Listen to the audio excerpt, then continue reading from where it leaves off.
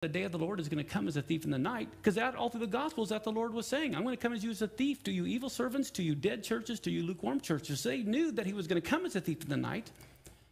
It says, for when they say peace and safety, then sudden destruction will come upon them as travail upon a woman with child, and they shall not escape. But now look what he says.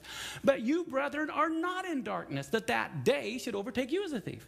Why? Because you know it's the Feast of Trumpets. You don't know what year, but you know when to be watching, looking for the signs, looking for the signals. That's so significant.